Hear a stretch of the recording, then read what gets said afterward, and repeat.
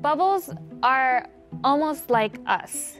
It sounds funny, but it's true. We need the right ingredients to create a long-lasting bubble, a healthy bubble, one with colors. Like us, we need good food, we need water, we need the right environment for our skin. If the air's too dry, our skin gets dry. If it's humidity, then our body is better because we're based mostly off water. Bubbles are the same thing. Few people spend as much time thinking about making and manipulating bubbles as Melody Yang. When I'm looking at the top of the bubble, I can see the colors that are disappearing, and it's turning into a yellow, into a gray, until it turns into nothing. And also little tiny holes on the top of the bubble, then I know that that's when it's going to pop. She says bubbles have a universal appeal. You know, it puts us back in the moment. It's something that takes you back to your childhood. Bubbles were Melody Yang's childhood. Her family has been putting on a spectacularly soapy show for decades, and her father brought the kids into the act early on. Me and my brother would walk on stage and he'd put us in a bubble. And then he would slowly teach me and my brother a routine. Now Melody performs as part of the family's Gazillion Bubbles show, blowing incredible bubbles that swirl, form cubes, erupt like volcanoes, and blast off with a stream of smoke. They've even set numerous world records for, you guessed it, bubbles. They use special wands and tubes and a secret bubble formula. Honestly, I don't know the ingredient. My dad knows it. Different mixtures are used for different tricks, and taking their show on the road means adjusting the solution to the environment. Being dry and hot, that makes the bubbles evaporate a lot faster. And we have to test out many things. We have to test out the air, how humidified it is. In a place that's very elevated and high, the air is very thin, so we have to make the bubbles a little bit more stronger. We had to test out if there was any dust in the area, if we were in an old theater. Even the water matters. We have to use a water that has the right pH balance. Tap water can be very difficult for the bubbles because of all the chemicals in it. And then there are the years of experience needed to perfect technique. If I'm like not calm and I'm making a trick, then it just doesn't work out, you know? So it becomes a mental thing. So it's like I have to calm myself down, and I was like, I can do this. It will work. She blows bubbles within bubbles and is able to reach inside without popping them. My hands have to be wet. If they're dry, the bubble will pop. These aren't just bubbles. They're temporary sculptures that are as much science as they are skill. Melody showed us some of her favorite tricks, starting with the cube bubble. I'm going to create my first bubble. After that, I'm going to create a second bubble attached to it, the same size.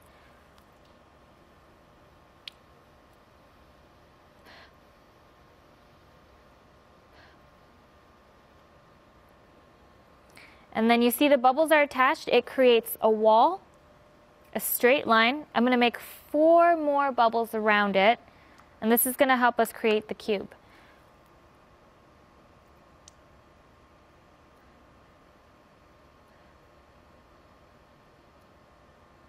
All right. Now, using my smoke tube, I'm going to put a cube in the center. And there's our square bubble.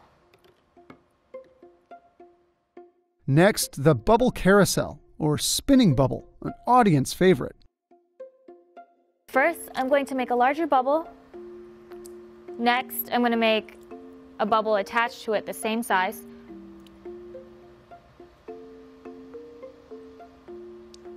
There we go. Now I'm going to make a bunch of tiny bubbles around that attachment. And each of those little bubbles attaches itself to the bigger ones, with the soap solution acting as a kind of glue. And that forms what she calls the carousel, a sort of bubble belt line around the center of the 2 larger bubbles. And then I'm going to make a bubble in the center. Watch this.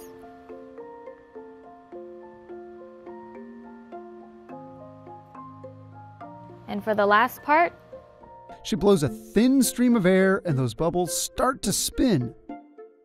The trick, to use just enough air to push the bubbles, but not enough to push them off the carousel.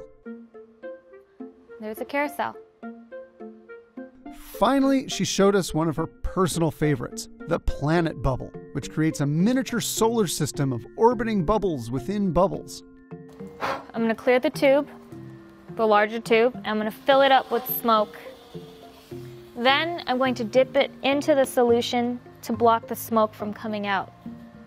Next, I'm going to make a larger bubble, grab it with my wand, and I'm going to place the tube in the center.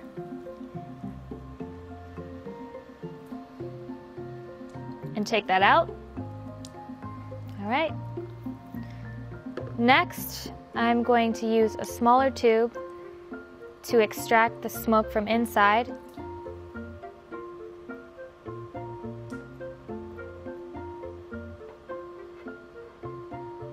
Making another bubble. And I'm blowing a stream of air. And there you have a planet bubble. Melody says the planet bubble is one of the hardest tricks to get right, and learning it was one of the signs she was ready to join the family's show. These tricks might be too hard for most people, but Melody says even beginning blowers can learn some fun ones. So first, I'm going to make a bubble using just my hands and bubble solution. What you have to do is your hand has to be soaked first, right? Because we need some bubble solution to make bubbles. Then I'm just going to make an OK sign, flip my wrist back, blow a stream of air, not too strong, not too soft.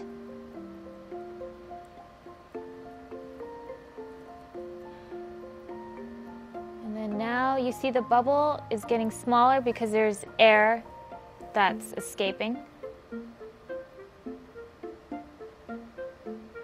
What you have to do is close that hole and capture that air.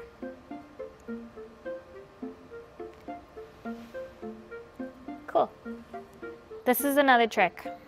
It's advanced. I'm joking. No. It's you can do this at home. Your hands, both your hands have to be soaked this time. You're gonna cross your hands like this, like hold your hands together. Keep them tight. And you see all those little layers of bubbles in between? Then from a distance, not too close, you make sure you have your bubble walls, the films in between your fingers.